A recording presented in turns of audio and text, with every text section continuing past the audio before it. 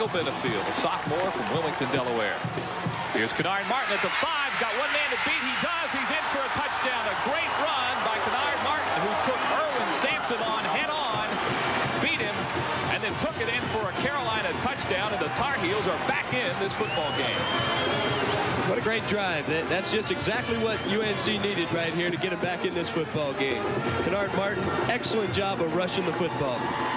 What a difference that offense had on their minds when they were out on the field in that last drive than the first 2 times they had the football.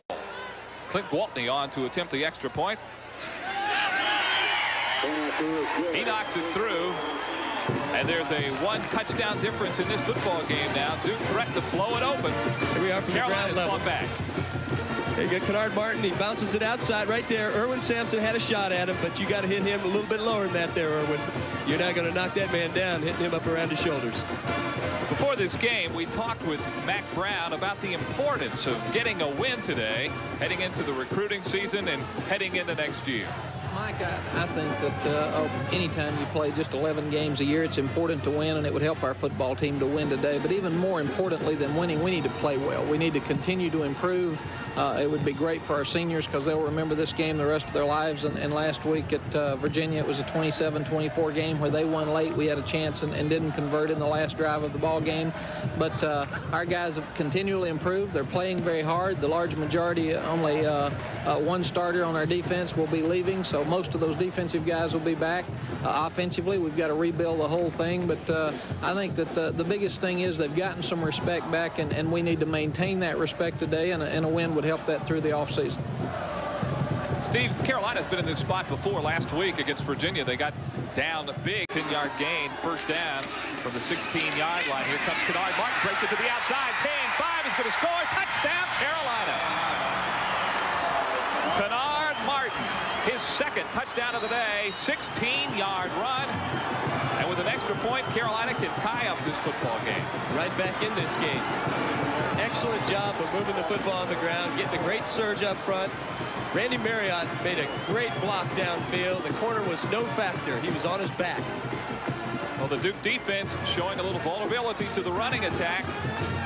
You've got to give a lot of credit to that Carolina offensive line. And in particular, Kennard Martin, 16 yards and a touchdown. Clint Gwaltney to tie the football game. He does. This score and this game is all even at 14. There's a low look at it again. There's Kennard Martin, takes the handoff, jumps outside, great quickness, turns it on, it's all over.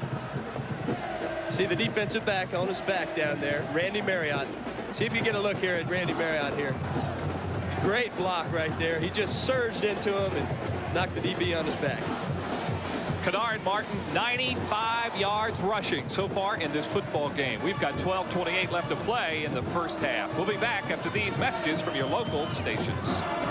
To go for the Carolina Tar Heels, 270 yards rushing today. What a game. That's a game for you. Up the middle, touchdown Carolina. James Thompson. And the Tar Heels have taken the lead for the first time today. 5 yards on the run by James Thompson, the senior from Lumberton, playing his final game as a Carolina Tar Heel, and he wants to go out with a sense of pride. James Thompson just hits this hole right up the middle and just says, I am going to score 6 points. Anybody in my way is in trouble. Bangs in there. Carolina leads it 29-28. Let's see if they go for 2. For 2. That would, if they make it, that would force Duke to get a field goal to tie.